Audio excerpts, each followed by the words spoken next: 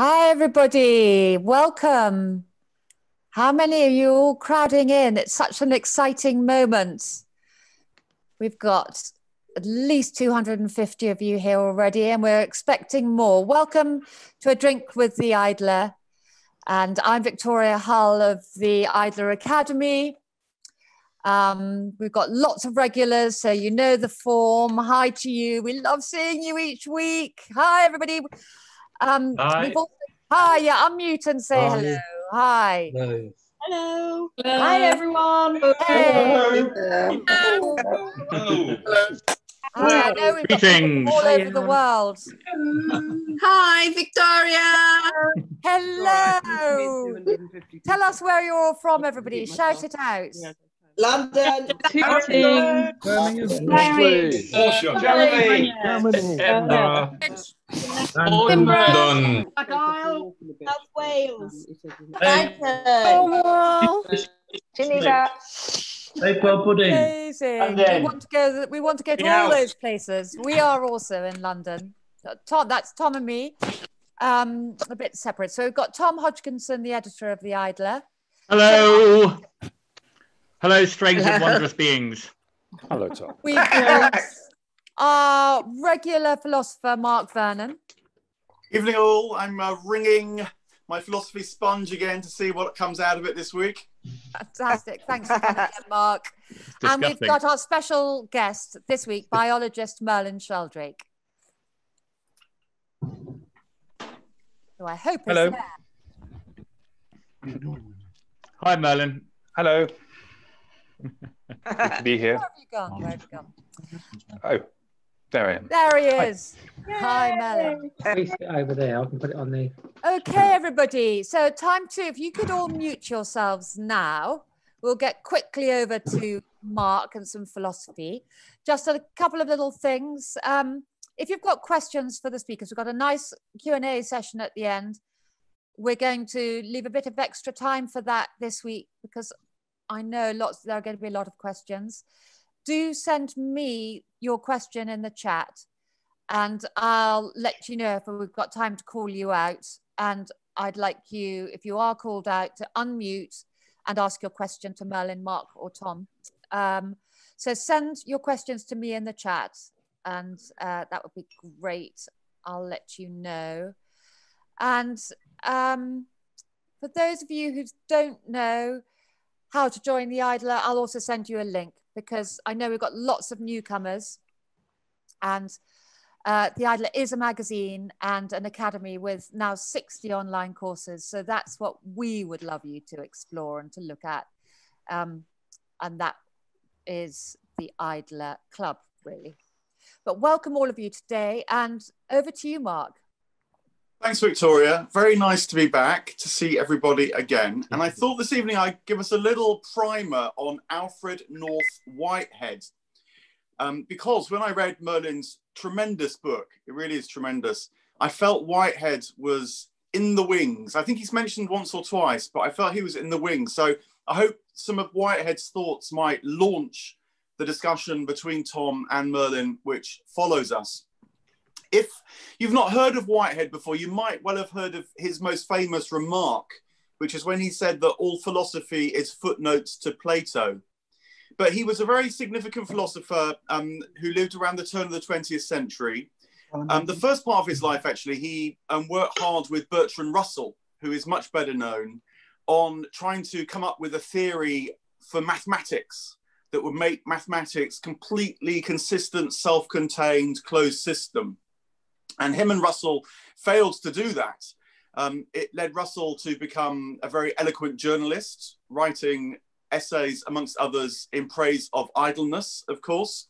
But it led Whitehead to embark on a whole new approach to philosophy, which came to be known as process philosophy. And that is what he's known for now, more amongst philosophers and a few others, the more widely. But I think that his philosophy really has got something tremendous to say. And it may be that actually it's through reading books like Merlin's that you get more of a sense of it than actually from Russell himself, than Whitehead himself, because he's not a hugely easy read. But anyway, look, here's a few thoughts on Whitehead's philosophy. he thought, for example, that our perception really matters. There's no view from nowhere, but we see always what we take to what we see. Now, I've been thinking about this week, when you see Donald Trump strutting on your television screens, it's quite clear that what he sees because of what he takes to what he sees. He has survived a close encounter with COVID, we presume. And because of the person who he is, he now, it seems, thinks that he can survive death ad infinitum, right into the future. That's not just Trump. He's just a rather spectacular example of how what we are greatly shapes what we see. Whitehead thought that's actually true for all of us, which is why we should take good notice of who we're becoming as much as everything else in life. You know, it's a message that could be do with hearing more widely now. You know, the culture wars are often, I think, they spring up because we fail to realize that what people see and how they understand the world is deeply shaped by who they are and where they're coming from. And just taking that step back can be really helpful, actually, in otherwise what seem interminable conflicts. It's also incidentally why he's the favorite philosopher, I think, of the psychonauts, those who are into psychedelics, not least Terence McKenna, who I guess you might talk about later on, because, you know, psychedelics, whatever they might be doing, they certainly change the way we see the world. And a philosophy that can incorporate that sense is really valuable. So what did Whitehead see that was rather different? Well, he thought that a fundamental mistake of the Western world is that we have followed this idea that the world and reality is made of bits, and those bits hang together as if it was one massive machine. This is the atomism of the Western world. And he thought instead that actually the world is best understood as an organism, as almost like a living organism, even all the way down as well as all the way up. And that it's shaped not because it acts like a machine, but because it acts like an infinitely complex set of relationships. So relationships are what really matters to him. Hence what we see is how we relate to what we see. And hence the notion of process philosophy, because that immediately takes you into something that's continuously unfolding. Now, you know, this works at all different levels of reality. I mentioned Trump. Drugs have been on the news agenda in relation to Trump and how different people are responding to these COVID drugs and how Trump will respond to them. It can be very surprising, actually, to learn that even very common drugs like paracetamol, people respond to them in very, very different ways. It's because when you take a drug, you're putting some kind of agent into a whole system, into your organism, and it's going to react in a myriad different ways. And that's one of the things that Whitehead saw. It goes all the way down as well as all the way up, this relating, this organism that we and the world and everyone else around us is. Another story which I felt this illuminated for me this week was a story about touch. There was a run in the last 24 hours of new science telling us that touch really matters. And I thought, what kind of world is it that we live in where we need a brain scan to tell us that touch really matters? And of course, it's the world that's shaped by the machine. Whereas Whitehead would say, look, don't just read the story that tells you that touch really matters. Reforge your whole sense of the world around us. We live in a world of relationship, a relationship of organism. Of course, touch and encounters matter. What Whitehead then went on to say is that this is what he called misplaced concreteness. We treat as concrete that which actually is relationship. So we're very inclined to treat as abstract. We confuse abstractions for reality. Another example that came to my mind this week that was in the news was to do with the economy. And you might have seen that David Attenborough has had a little run again across the media in the last 24 hours because he's saying that maybe capitalism has become too much of a god and it's stopped being our servant. Well, Whitehead would say is that's because we've taken an abstraction, the economy, one way of measuring what's going on in the world around us and producing metrics like GDP and so on. We've taken that abstraction for something that's actually real. And it's not real. It's just a way of relating to reality that's got its uses, no doubt, in certain environments, but certainly is not useful in others. And when it takes us away from the fact that we live in this organism, this myriad set of relationships in the natural world, in the spiritual world, all around us, when it makes us forget that, it ceased to be useful. And so Whitehead feels like he was very relevant to me this week, again, because of his sense of misplaced concreteness. So another way of putting it, he thought that relationship and organism is basic. And another way of putting that is to say that experience is basic. Again, it's a sort of strange mistake that we've made, that we feel that what's unchanging is what's most basic. And he said, no, no, no. What is of the moment, experience, what's changing is most basic. It led him to some very fascinating reflections, actually. He thought that, for example, a way to understand past, present, and future is not as if it's a kind of mechanical time ticking away like a clock. But he thought maybe that actually the past is the matter, the tangible stuff that's around us, the things that we can touch, that, if you like, is kind of the past made manifest. And he thought that because the present, if you like, is the creative moment. It's the moment of possibility. It's the moment when ideas, the organism that's unfolding, starts to become matter, starts to move from the future, which is all that might be, through the present, which is when things come to be, into the past, which is things as we see them now as the tangible matter of the past.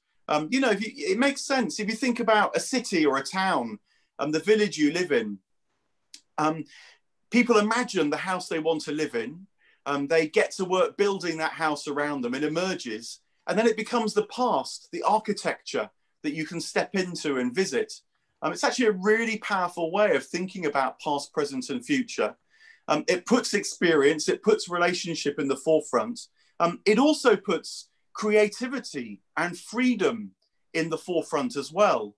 Because when you think about it, if that's so, it means that in every moment, we can find some degree of freedom that is taking what might be happening in the future, bringing it into the present in order to make it into our tangible reality. And again, you know, this is what relationship is like in friendships, in relationships with our lovers, in friendships with our families. We can often feel trapped by them, of course, but, you know, maybe every moment there's actually the chance to react to them even just slightly differently, just nudge that relationship in a different way. And it might change the future, becoming present, turning into the past. That's certainly, I think, true for how we relate to ourselves. It's at the heart of psychotherapy. You know, you guys may know that as well as musing on the philosophers, my day job is working as a psychotherapist. And I think that this philosophy makes sense of that. It makes sense of life itself. You know, I was thinking about this business of touch and thinking that some people, of course, can't reach out and hug and hold the people they want to. But if you think of life as an organism in itself, there's all sorts of other aspects of life touching us. Light is touching us. The rain is touching us. If you start imagining yourself living in this tremendous organism relating to you in manifold ways, then it starts to become possible to think of life not as being in isolation from which you hope to reach out and hug someone to sort of rescue from your mechanical, atomized state of being. No, Whitehead was saying we're always already touching, relating, we're always already free. And this opens us up to a limitless set of possibilities, you might say, that the next moment can bring, moment by moment. It takes the moment, it doesn't just materialize and happen instantaneously around us. But again, one of the things which I got from reading Merlin's book and from his sense of how funguses operate is that in a way they seemed to me, from what he was saying, to be operating moment by moment, exploring the world around them. So I hand over to you, Tom. You know, I think Whitehead's got something to offer us. He's worth grappling with. I'll put in the chat actually a conversation that Rupert Sheldrake, Merlin's father, just recently had with one of the most eloquent contemporary philosophers who tries to explain Whitehead's points of view, Matt Segal. I'll put a YouTube link for that in the chat if you want to pick up Whitehead directly. And I hope that you'll be even more inspired to do so, having heard Tom and Merlin talking now. Tom. Thanks, Mark. Thanks, Mark. Yes, over to you, Tom and Merlin.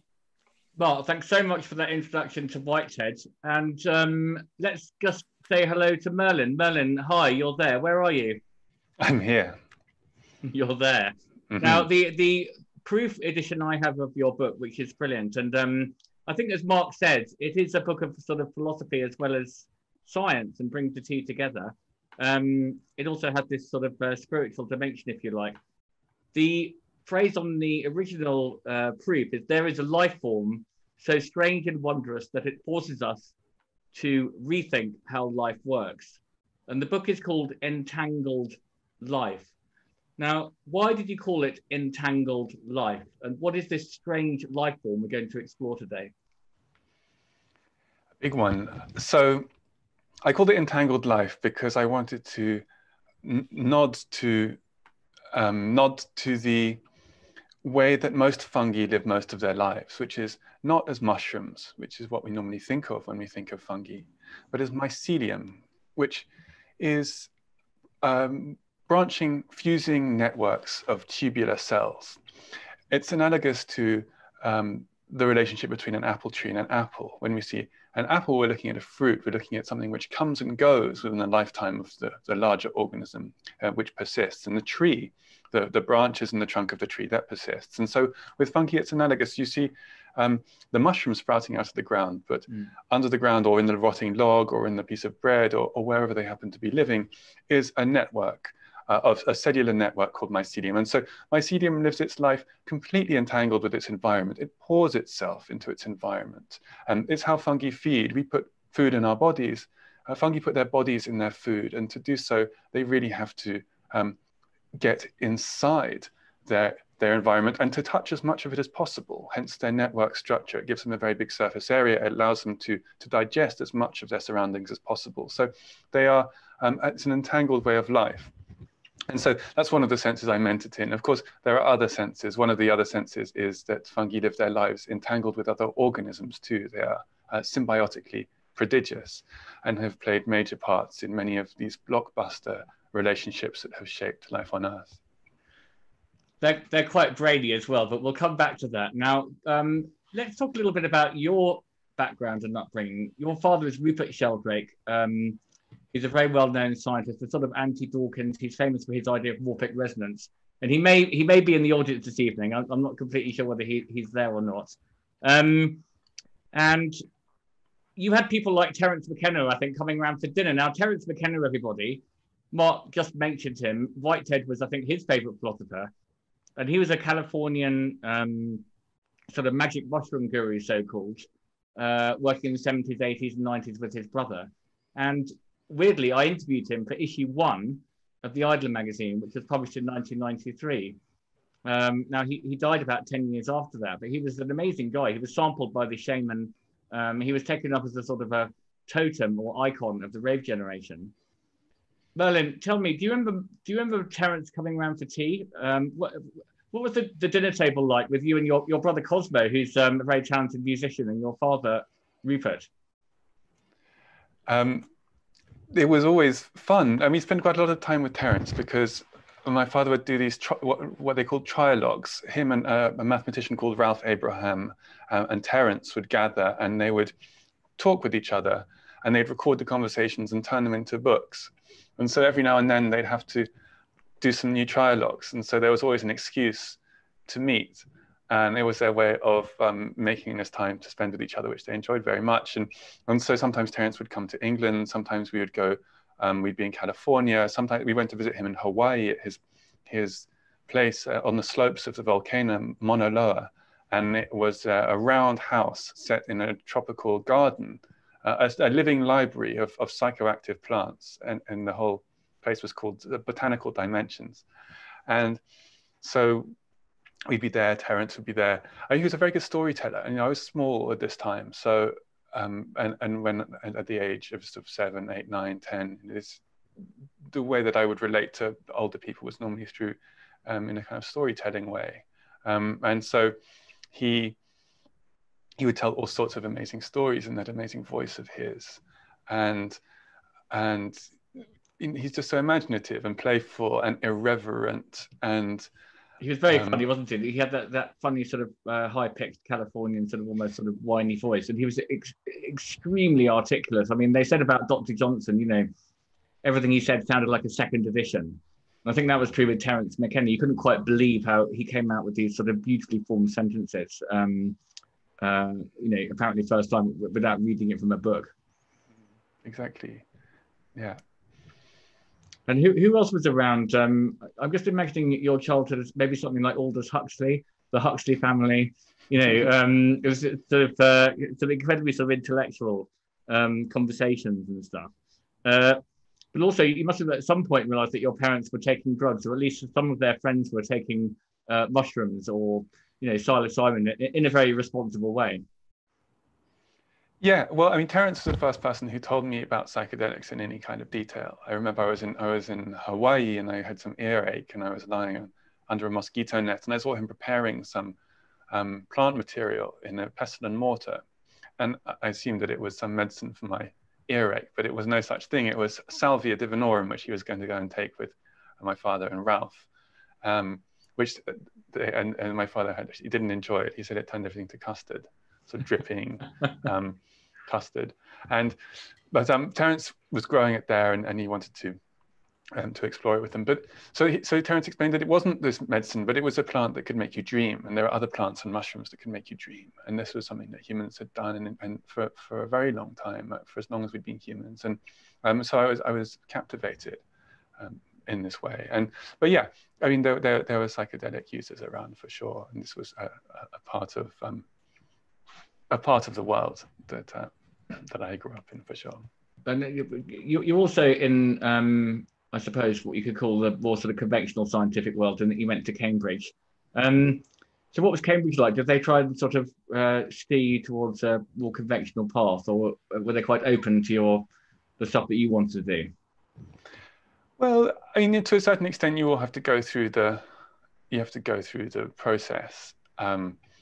You have to do your exams and learn all this stuff. I mean, I was disappointed in the exam process. There was just so much learning to do. I thought it was a waste of time. And if you want to learn all this stuff, yeah, sure, you can learn all this stuff. I don't think it's going to tell them anything important about who you are or how you think. But the most enjoyable part of it for me was, I mean, I enjoyed doing natural sciences and plant sciences, but the history and philosophy of science was really a very exciting time. And because you move from being in the natural sciences, where you're thinking about your subject matter, you're thinking about plants or animals or that type of plant or that type of animal. You go from doing that to thinking about science itself. Science itself, the practices and ideas of science are themselves your subject matter. I always would joke with friends that if you wanted to know about a certain type of insect, ask the insect expert. As a certain type of cosmological entity, ask the astronomer. But if you wanted to know something about science and its history and practices, then you ask the historian and philosophy of science, because they study science as their subject matter and actually often have a much broader perspective about the way that this enterprise proceeds in human life. So that was a very important part of my education, and I'm still fascinated by these studies today. Going back to the genesis of the book, we've talked about it's called Entangled Life, and you used in your introduction this word mycelial, which comes up a lot. Now, can you just go back and talk about what mycelial means? So you explained very nicely that, the mushroom is just what we see, like the apple. The mushroom is the sort of fruit, if you like, of the fungus, and most of it's underground. But how do you find out what's going on underground? I mean, we can't see it. Yeah, it's tricky. So you can grow mycelium in dishes in labs. And so a lot of the experiments into mycelial behavior is taking place in this kind of a lab environment. You can put mycelial networks through microscopic labyrinths and watch them nose their way around. It's a fascinating thing to see. But if you grow them in a dish, and mold on bread is mycelium, there's little fuzzy circular emanations that you see, or on top of your jam or whatever. These are all mycelial networks on a smaller scale. But so you can study them there. You can study them in this in vitro environment. If you want to study what's going on outside in the soil, it's much harder. You generally have to destroy the networks you're trying to study in order to study them, which is one of these awkward facts of the discipline. And but you can, and when I was studying these networks in Panama, I would be taking soil samples, I'd be grinding up the DNA in the soil, and I'd be sequencing that to find out who was where, what fungal species were where. And I'd use these sampling points to reconstruct some kind of distribution map. But you also, well, probably now famously plunged your nose deeply into the soil to get a sense of what was going on. Well, yeah, I mean, I spent most of my time actually in the jungle on my hands and knees with my head and my face very close to the ground. It was interesting to spend so much time in this way and to get to know an ecosystem from this point of view. It was really a special thing, actually, because I realized how much of the time I spend walking around this bipedal arrogance. I think it gives us a narcissistic spin, just this walking on two legs.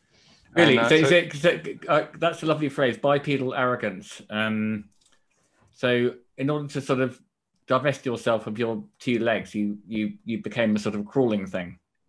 I became a crawling thing because I needed to keep reaching down into the soil. So the antidote to my bipedal arrogance was a natural byproduct of that. And I'm very grateful for it. And literally become humble, or presumably humility has got something to do with humus and earth. Yeah, same root. Its root, yeah. Same root, same with human as well. So humans should be sort of basically humble. Yeah, human, humble, humus. It's all, it's all. Okay, well, let's talk about the sort of philosophy, because what you talk about in the book, and as I said, we're all sensing it's got this sort of mystical element to it, is the interconnectedness, and Mark alluded to that with his stuff about Whitehead and so on at the beginning. And I think I'm right to say that you mentioned Kropotkin. Now, Kropotkin's a sort of idler hero. He was the sort of anti-Darwinian scientist stroke anarchist philosopher. Now, how does Kropotkin come into your study of the world of funguses and other creatures or things, plants, whatever you call them? So one of the things that one of the themes that runs through the book, and one of the themes that will run through anyone's discussion of fungi, is symbiosis, the way that organisms find to live alongside each other in very intimate circumstances, to share bodily space or bodily contact with each other. And this is just a fundamental feature of life, and has been recognized as such more and more over the course of the 20th century. And so we have this view of cooperation in nature, this symbiosis, which is often mutually beneficial. You can have organisms that could not do what they're doing unless they lived together, unless they had invented a way to live together, possibly over hundreds of millions of years. And so in the late 19th century, when evolutionary theory was being more broadly applied and seeping out into the world, in England, the view of evolution was one of natural selection, this sort of editing process. Life is producing these various forms and it's being edited by natural selection. And so who will survive this editing process? And then the view was this, that the fittest, the strongest, the cunningest would survive. T.H. Huxley had that very memorable line that life's a gladiator's show. And so these understandings of evolution, these mirrored views of human social progress within an industrial capitalist system in England, and the evolution. Yeah, so the point was that there was sort of these views were quite convenient to the new survival of the fittest type capitalist mill owners and so on. Yeah, absolutely. Well, they mutually reinforced each other. So then the mill owners would then look to this story of life to naturalize their behavior. But this story of life had itself been created by a certain view of the way things were happening at the time. You often have this going on in the life sciences. But in Russia, there was a greater emphasis on cooperation, of course. And so Kropotkin fell into this camp where what he emphasized was cooperation. No, this is how a life proceeds. It's by cooperation, not by competition. So don't compete. That's this big line. Don't compete. Cooperate. And so, of course, we need both. And so it got deeply entrenched along these political lines. And there's an amazing report, actually, in the 60s, the first international conference for the study of symbiosis. The editors and the proceedings, the editors say it's no accident. This happened 6 months after the Cuban Missile Crisis. And they say it's no accident that we've chosen this subject at this moment in time when we need to think more carefully about coexistence in the human world. And to think about coexistence in the human world, maybe we can start by thinking about coexistence in the more than human world. And so now we live in a much bigger picture. We've entered a bigger room, it feels, where cooperation is a part of the story of life, but so is competition. We need both. And I think of collaboration as a blanket term, a collaboration being an alloy of competition and cooperation. It both exist at any one moment, you know, and you can think about your relationships with your family or with your friends, or think about, I often think about a jazz band. You can have a jazz band giving amazing performances, but these players might compete with each other, hate each other, argue with each other, and cooperation enough to produce this astonishing performance. So we're used to the interpenetration of these dynamics in every moment of our lives. And you see that reflected in the mycelial networks of organisms that are helping each other underground. And is there a sense in which you think that fungi are intelligent? Yes, I mean, I think we need to deepen and expand our idea of intelligence from the classical definitions. The classical definitions, on the whole, they put humans at the top of a great pyramid, a great chain of intelligence. Use our intelligence and our style and manner of cognition as a yardstick by which to judge the cognitive capacities of other organisms. And I guess this makes sense on some level because we think of ourselves as the center of our lives. And so it's a forgivable mistake. Sin, yeah. But I think maybe we can be a bit more mature now. And so this is a general trend in the biological sciences at the moment, to think more broadly about what is meant by cognition and intelligence. And most definitions now, there are many on offer, most of them involve the ability to choose between different courses of action, to make decisions, to flexibly adapt to changes in one's environment, to solve problems. And so within these more expanded definitions and these ideas of cognition, it actually seems that just to be alive, you need to be cognizant to some degree. Now, all organisms are to some degree cognizant, because to be a living organism, you have to be able to make certain choices between different courses of action. You have to be able to adapt to your immediate circumstances. Otherwise, you wouldn't be alive for long. So actually now the picture of intelligence has become this big spectrum. And Darwin's definition was possibly the most helpful. He said that intelligence was the ability of an organism to do what it needed to do in order to survive. And I like this because it's not just pragmatic, but he puts it firmly in terms of whatever that organism needs or wants. It would make no sense, for example, for a plant to have a brain. It can't run away. If an animal came off and grazed that centralized place, the brain, then it would be screwed. As it is, you can graze 90% of a plant, and some plants, and they'll sprout back, no problem. So for them and for fungi, it makes much more sense to distribute their problem-solving faculties. And so that's what spores are about, is it? Well, spores are a way of dispersing. So spores are a bit like seeds in plants. They're a way of a fungus getting from A to B without having to grow from A to B. That's the spore. Now, what about psilocybin? You're not afraid to try different things in the book. You report your cider experiences alongside LSD, I think, and psilocybin experiences. Some scientists of mushrooms and similar things wouldn't try the supply, so to speak, but you clearly haven't.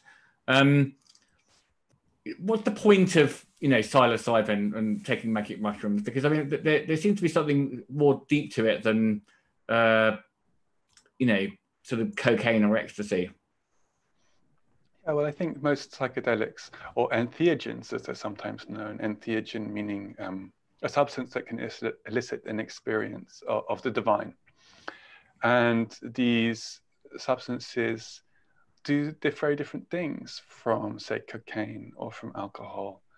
And my experience of psychedelics is generally one of finding myself in what is a much larger mental place. My mind suddenly I realize it's much larger than the mind I spend my daily life in.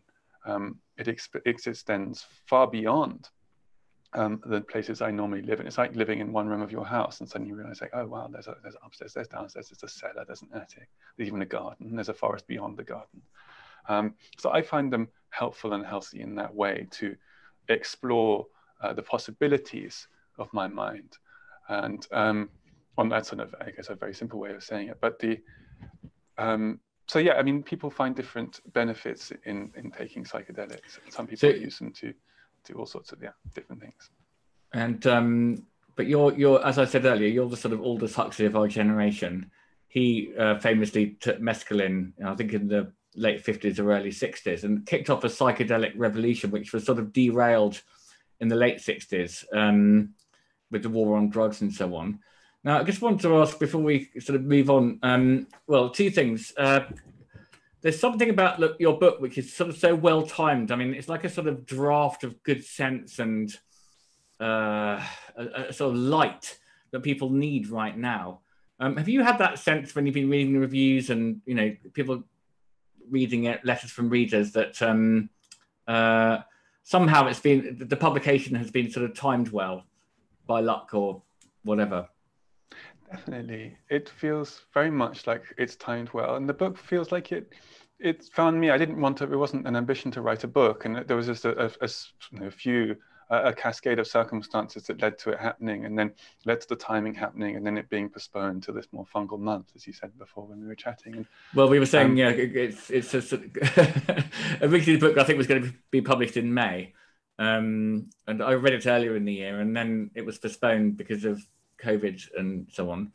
And now it's come out in September, which does feel quite mushroomy. Yeah, so for me, it feels very much like the book feels like a kind of mushroom that's a fruiting of many different things. And it's felt very much out of my hands. And I've just trusted this process. And it's, you know, so it doesn't surprise me that it's timing itself well, because I feel like it's got its own kind of timing, its own schedule. And I just have to let that happen and get out of the way. You know? Yeah, you've got to sort of go with the flow with this larger thing of the work that you created, the creation that has come from your pen. Before we go to questions, another word from Mark. It is autumn, and you know a lot of us are stuck at home.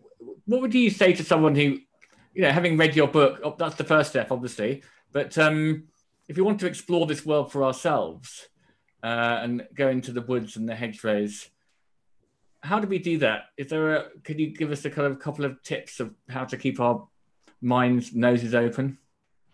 There are so many ways to do it. I mean, you can brew alcohol with the yeast and do that at home, and that's a way to have a fungal process in your life. Yeasts being fungi, of course.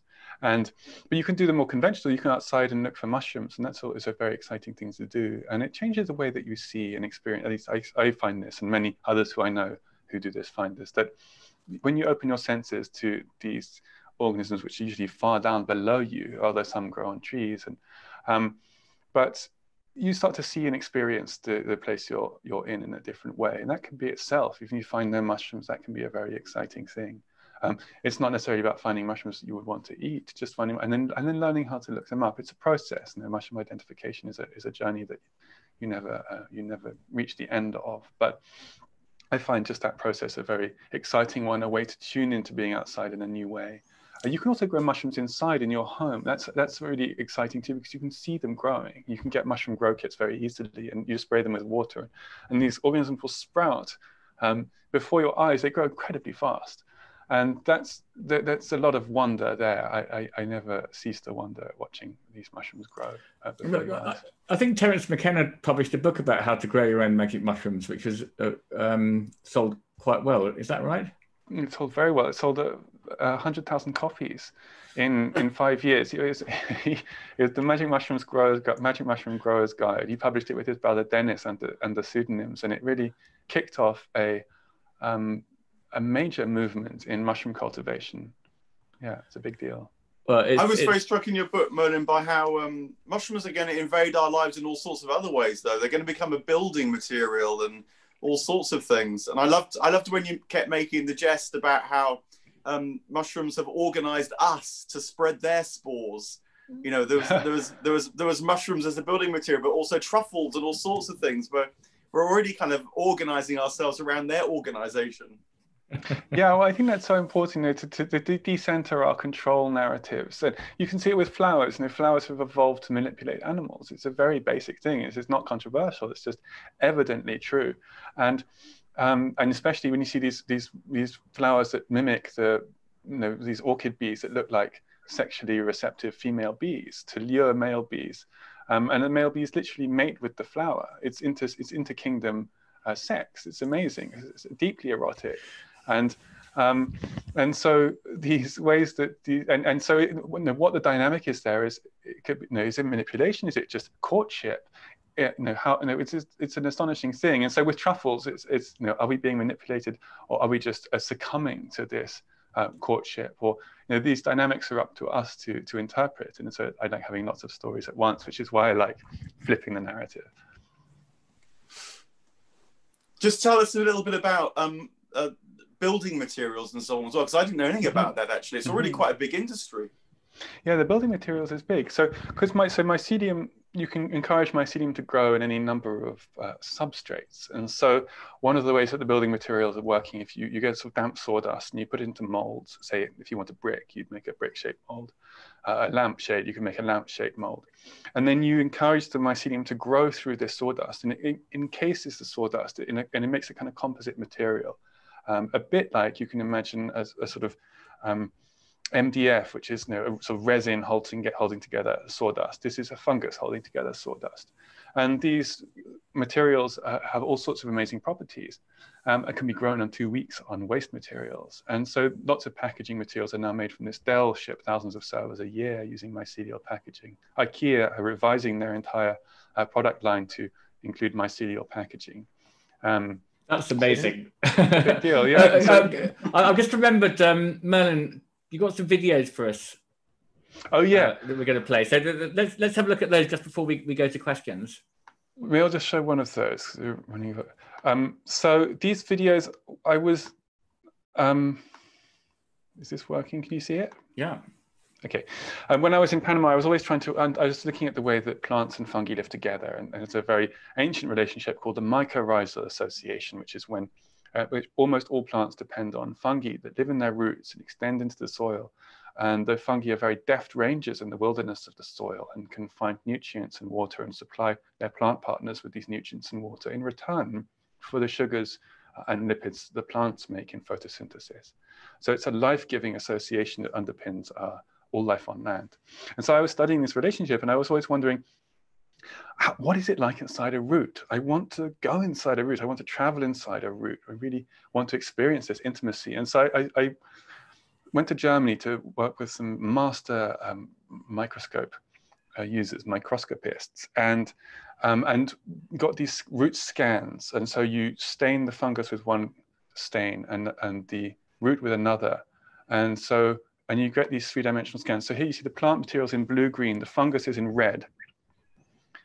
And so you can see quite how much of this root is fungus. That the fungus is a prosthetic organ of the plant's body, and the plant is in some sense a prosthetic organ of the fungus's body.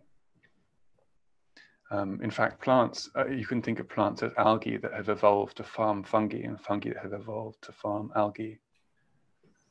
So plants are actually sort of allowing fungi to grow within their roots because it helps them. Not just allowing, encouraging them. The plants wouldn't survive without them. I mean, plants also have fungi living in their leaves and their shoots. So what do the fungi in the leaves and shoots sort of do for the plant? They do various things. They can they defend them from disease and from herbivores. They can help them resist drought. They can help them make their metabolisms more efficient. There's all sorts of benefits. And so it's really impossible to think about plant life without thinking about fungal life as well. Absolutely amazing. Victoria, we've got some questions. We've got loads of questions. So I'm going to ask you to ask them quickly, everybody. Justin, could you ask your question first, and then we'll have Andy, followed by Susanna. Let's do you three first and see how we get on. Hi, Merlin. I'd like to know who you consider your top forerunners or influences. That's a tricky question. I don't know. In different ways, there are different people. People who have been very helpful in the writing of this book are Donna Haraway for her amazing, unrelenting focus on kinship, on relationships, and on different ways of being creative, that organisms have been creative about forming relationships with each other. And then, oh gosh, that's hard.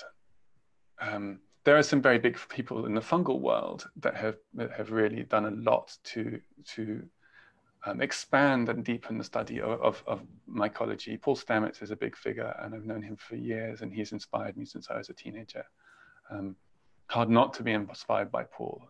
He's a ceaseless torrent of fungal enthusiasm. But there have been so many people. Those two come to mind right away. Brilliantly put, a ceaseless torrent of fungal enthusiasm.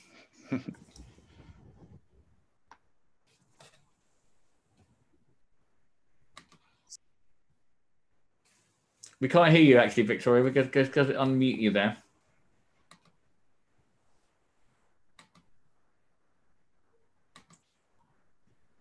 No, we still can't hear you.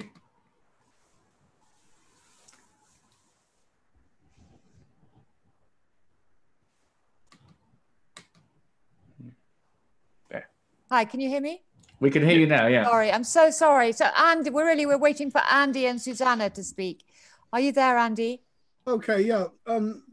Yeah, you said at one point, Merlin, about how we would have to change our idea or our sense of what constitutes intelligence, given the sort of things you talk about.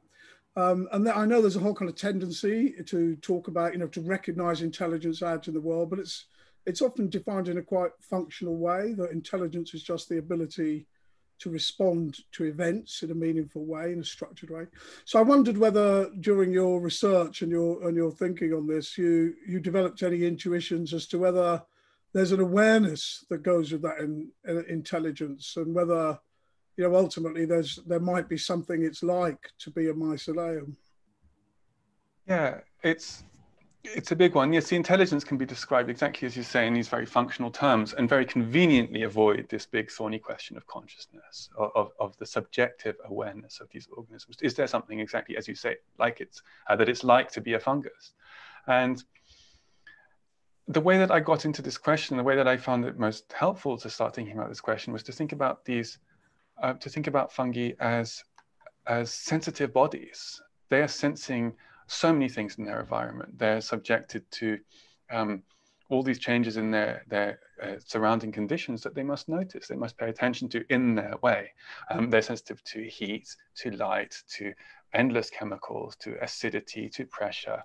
They're often very sensitive to these different stimuli. Within fungal networks, the sensory data, these data streams flow through these fungal networks, and they somehow are integrated in these fungal networks and allow the fungus to make a suitable response to any of those conditions. And so, as sensitive bodies, they are, then you hit the wall.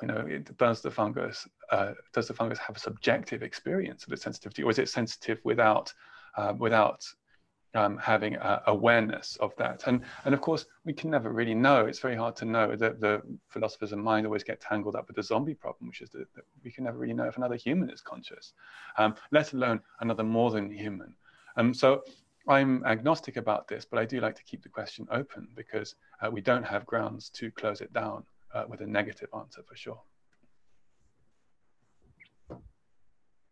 Great, amazing. Could we, we've got Susanna, could you ask your question?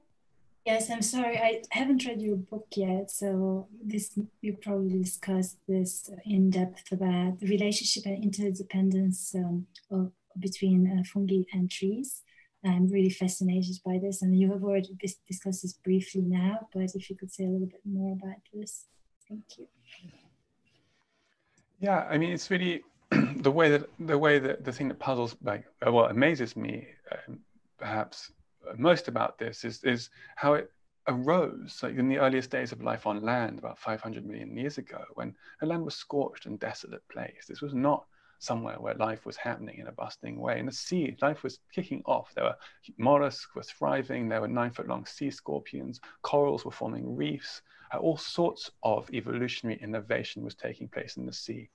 And for these algal ancestors of land plants to make it onto the land, all sorts of things needed to happen to them.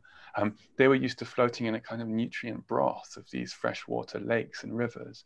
And when they started to wash up on the soggy shores of these bodies of water, they were faced with the challenge of finding nutrients and water in these young soils that they were now dependent on. And fungi are amazing explorers of these kind of solid media. And so in this earliest moment, these fungi and these plants got together, or the ancestors of plants got together. And the fungi dealt with the ground, and the alga dealt with the light. And so you have this fundamental polarity that underpins all subsequent plant evolution. And so for 50 or 60 million years before plants evolved their own roots, fungi were their root systems. And so this relationship is a more fundamental part of planthood than roots, fruit, wood, leaves, flowers.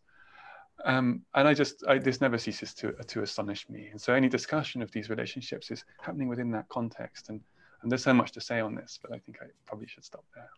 Merlin, can I just ask you about the book, Fungus the Bogeyman? I'm sure other journalists have asked you this question.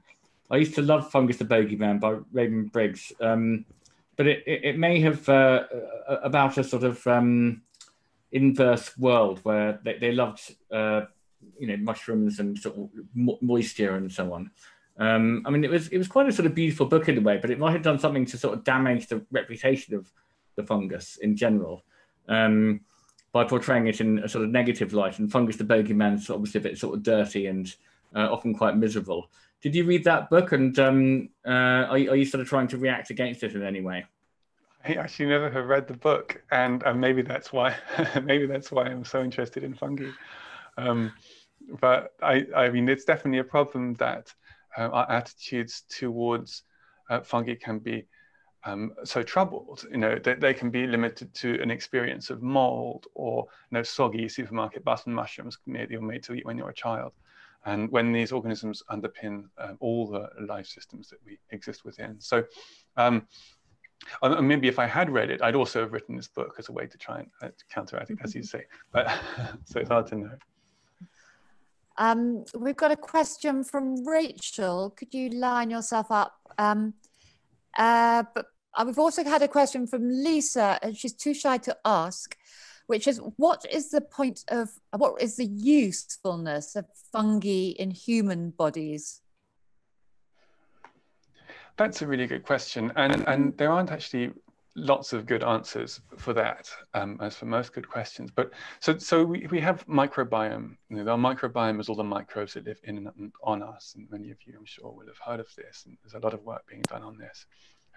And we depend a huge amount on bacteria that live in and on us, but we also depend on fungi that live in and on us, our mycobiome, as it's known. And there's the most recent research is suggesting that it's been much neglected compared to the bacteria. These fungi are outnumbered by bacteria on our body and in our body. But it seems that they play important roles in regulating our immune responses. Certainly yeasts, which line our orifices, our ears, our nostrils, and they play defensive roles. They keep out other organisms. And just as they do on the skins of fruit, you'll have seen that sort of dusty coating on grapes or plums. And these are a coating of yeasts, which help to defend the fruit from other less beneficial microorganisms. So we have a similar coating of yeast. So that's the sort of clearest benefit that I know of. Otherwise, you're left with this, and it's very difficult in microbiome studies to work out who's doing what exactly, because they're all working together all at once, and to separate cause and effect is a nightmare. So I've read studies where yes, these members of our microbiome are doing important things with regard to various bodily functions, but exactly what and exactly how isn't quite known. But it's a fast-moving field of study, and so I think we'll find out more quite soon. Merlin, what are you drinking this evening? Beers obviously wouldn't be possible without fungus. Yeah, no booze would be possible without fungus. I'm drinking a Gers, a mixed lambic beer. I love these sour beers from Belgium, which are made with wild yeasts. They have these big flat dishes in the rafters of the breweries that catch these wild yeasts from the air. And you end up with these really complex flavors because you're not just using this one strain of yeast, which does one thing. You have this complex community and they're all relating to each other. And so you have these amazing sour tastescapes. And so then it's a Gers, but with them, they mix in cherry juice, which then undergoes a secondary ferment. And so you have this, end up with this really beautiful liquid. Wow, this is absolutely amazing. So you're sort of amazing beer expert as well. Could you hold up the glass, or have you already finished it? I'm afraid it's empty. Oh, that's a shame. We should have done that at the beginning, but anyway. Yeah. So have you got another question, Vic? You've gone a bit quiet again. Oh, we can't hear you.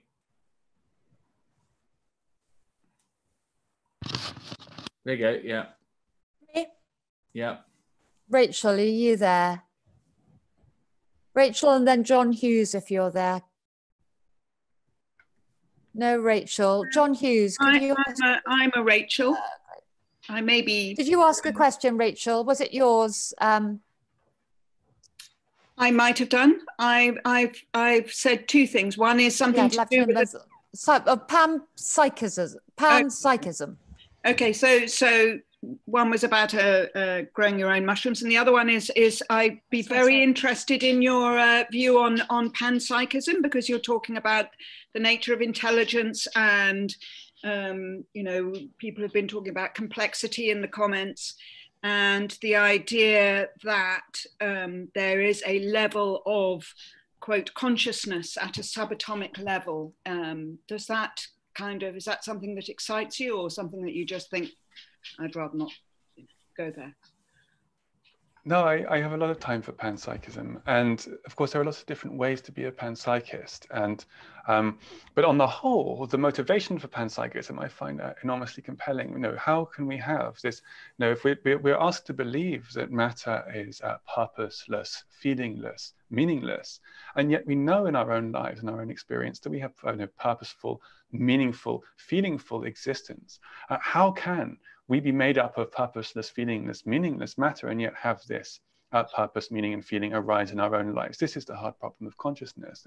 It should not be possible, given our understanding of matter, given this reductive understanding of matter, to have something called consciousness at all, something like consciousness at all. So this demands some explanation, and so panpsychism has found its way into a quite mainstream debates within philosophy of mind for this reason, because it promises a way out of this hard problem. Because if consciousness is somehow a basic, fundamental feature of matter, then the hard problem sort of goes away, because we're made of these little drops of consciousness, and so we form this big, more complex type of consciousness. And so this is one way of thinking about it, and I find Whitehead's way of thinking about it very helpful as well. And he was a panpsychist, pan-experientialist, perhaps I would say, and that the experience is fundamental, that the fundamental unit of existence in the whole universe are drops of experience, and that we ourselves are a complex amplifiers of experience.